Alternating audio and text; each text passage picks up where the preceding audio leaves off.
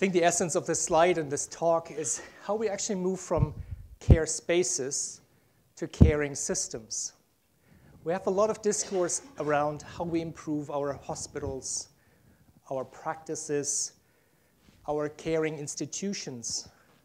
But how do we move on to caring systems? And when you think about that, you already notice a slight difference in emphasis. In preparation of this talk, I came across a quote in a newspaper about a young couple that moved to New York City from Dublin. This was around the time I moved to Ireland. So moving to a new country allows you to reinvent yourself. And I paused a little bit to think what that means in terms of our topic today, the transgenerational world. I've moved several times, and you saw an illustration from Dundee to Dublin recently, but I've moved several times before and had to reinvent or readjust, readapt, had to change. I'm thinking about our generations, our transgenerational world. When you think about it and reflect about it a moment when your parents were born, your grandparents were born, what that world looked like. When you were born, and what has happened in the last maybe 20, 30 years, how life around you has changed, how people around you have changed, people who might still be here, others might have been gone, and new people, like our youngest TED Talk member today, have entered this world. So this requires a lot of adaptation, a lot of flexibility. But are our caring systems, our healthcare and social care systems, our systems that we're interacting with, are they prepared to match this diversity, this dynamic? So we're living in changing worlds and have changing lives. One of those changes manifest themselves in the way we think of families. Still, in policy documents and strategies, we speak of family-centered, family-friendly policies, but rarely do we pause about and think about what family actually means nowadays. We have greater awareness of more diverse families than ever before. I saw a while back in a little Metro-free newspaper a clip of, I think it was around the time when Elton John and his partner were adopting a child, or seeking to adopt a child, 45 permutations of family. We have single-parent families, we have same-sex families, we have multi-generational families, we have childless families, we have nuclear families, extended families, and so on. This little illustration here just shows you a patchwork of these different notions of family. Again, if we pause and think, how well are our systems geared up to match the needs of these diverse families? Another notion of change relates to community. We can think about how communities now live together, work together, the spaces they inhabit. And I'm thinking about my mom, who lives in a suburban community in Germany, has lived there about 40 years. She's 85 years old now. And a lot of things have changed in that community. When she moved in, there were a lot of families of probably the same age. There were a lot of traditional farmers still in the community active. And she was welcomed. She was became quickly a part of the community. Now, in the last 10 years, older family members have moved out of the community or have died. Children, like me, have moved on, have moved abroad. The neighbors are new. The social support structures and social environments that she is confronted with is completely different now than it was 30 years ago. But now she needs those social connections. Now she needs those links. But they're hard to find. People drive into the city to do their shopping. The local shop that used to cater for immediate needs like milk, potatoes, and so on, closed down. It was not sustainable anymore. That is the shop she could reach. She doesn't use the internet. She doesn't believe the internet. She's not a digital immigrant or digital native, as we call it, but she predates the internet. Technology, the way we communicate, the way we access information, the way we buy things, shop for things, get connected with each other, has changed dramatically in the last 20 years or so. Smartphone density is now higher in some East African countries than in parts of Germany. So it's a global phenomenon that the way we communicate has changed. People under 20 or 25, I would say, have seen now more places in this world than the older generation could ever dream of. So we're highly mobile, our workforce is highly mobile. And yet, our older population, but not only them, becomes increasingly socially isolated and lonely. So loneliness is a real phenomenon. We communicate in real time more than ever before, instantly through Twitter, Facebook, and so on, but loneliness is increasing. So what do we see? We see a huge fragmentation of the way we live, the way we communicate, and also the way our services are arranged and organized. We need to find a way to overcome this fragmentation and to reconnect the dots that are currently isolated. We operate in these silos. We try to create efficiencies in hospitals through Lean, Six Sigma, or whatever managerial mechanisms we try to implement. But even connecting information from the hospital to the GP becomes difficult. We have all the technology in the world, but we cannot have electronic records that follow the patient.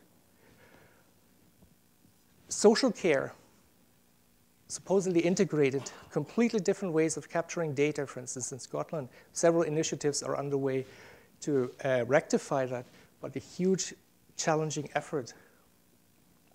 And then the communities that develop, that change constantly, and the families within those communities, the ways they live, the ways they communicate, the ways they support each other. Who is a caregiver? I'm a caregiver for my mom, but I live about 2,000 kilometers away. So that's a new reality that we communicate, that we need to communicate and work with. So, as I said, we are focusing very much on our structures, on making our hospitals efficient, on improving discharge. And all the data that we have show, yeah, the length of stay for many conditions has decreased.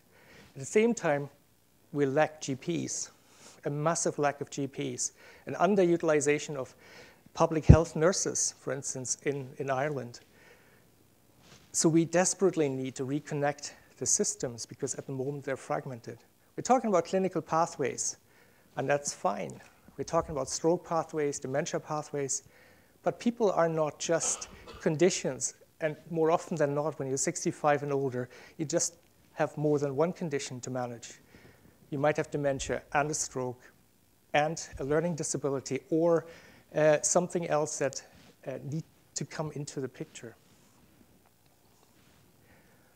I think it's time to think about people pathways, relationship pathways, rather than clinical pathways. We need to move the power back from the professions into the public. Decision-making back into people together with the professions, not in isolation. It's about relationships. It's about people-centeredness, community-centeredness, family-centeredness. These are the assets that people bring to the table. They don't live in isolation technically. They have hobby friends, they have relatives, they have colleagues, they engage in workspaces, and so on. They have places of worship, supermarkets they engage with, and so on. We need to think out of the box. We need to harness the complexity of these systems in order to create something that I call a flourishing system, a flourishing caring system. And I'm drawing here on this ecosystem notion, but also on concepts that come from positive psychology in terms of how people flourish. And it's not rocket science. It's 5 components that Seligman and colleagues have worked up. It's about positive emotions. It's about engagement. It's about relationships. It's about meaning. And it's about achievement. If you think about those, if we lift these systems from an individual component up to a system level, I think we can do it. We need to enhance connectivity engagement. And there's lots of emphasis in Scotland, in Ireland, and other places about civic engagement, public involvement. But we also need to be mindful that it doesn't become tokenism, that people are excluded from this engagement practice. If we're talking with a diverse population, we need to adapt the methodologies, the methods, how we engage with people, whether it's using sign language for the deaf population, whether it's providing accessible venues for people to come to engage in transportation support, whether it's supplying alternative formats for reading and understanding the information for people with learning disabilities, and so on. So we need to think in terms of diversity, not only the easy to reach and easy to engage people. And it's about happiness, it's about hope, it's about positivity.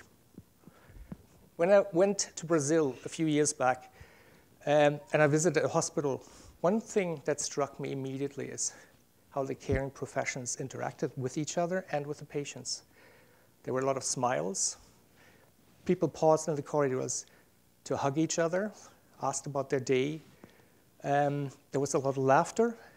On the bedside, there was a lot of painting, drawing, a lot of creative activity. If you were a student nurse, you were encouraged, if you were a good singer, to sing with the patients. And they did that.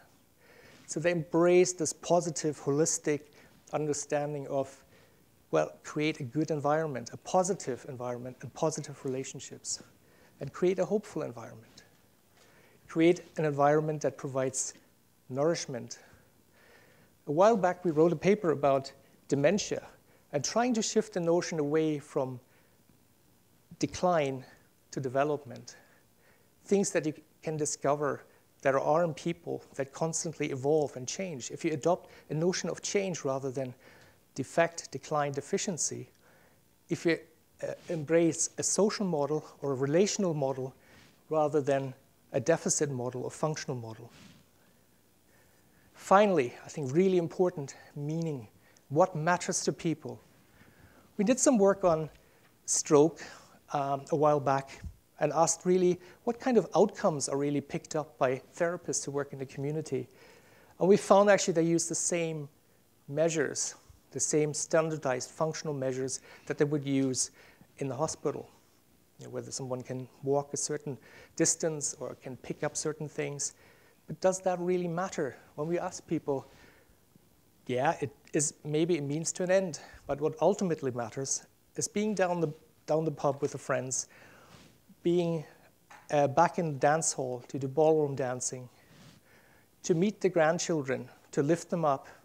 So those things matter, but we need to ask them. We also need to understand the biographies of individuals, of families, how people live, how they want to live, how they desire to live, how they've lived in the past. No need to bang on about being physically active if you've never been physically active in your life.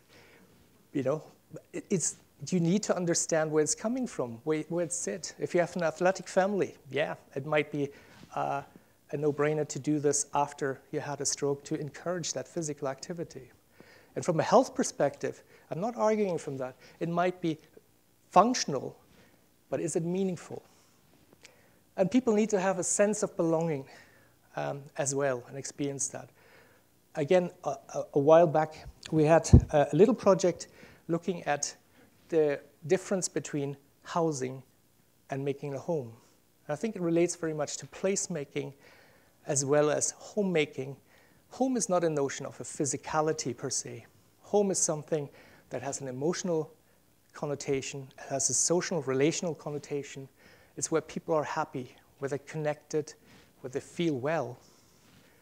And this well-being, this feeling well, I think is essential.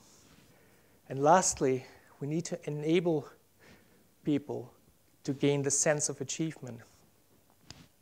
not necessarily, that sounds almost patronizing to say enable, because they bring a lot of assets. People bring assets, people have assets, but we need to recognize them. We need to encourage agency in people. We need to harness that agency to create the systems that will ultimately help us flourish. Thank you.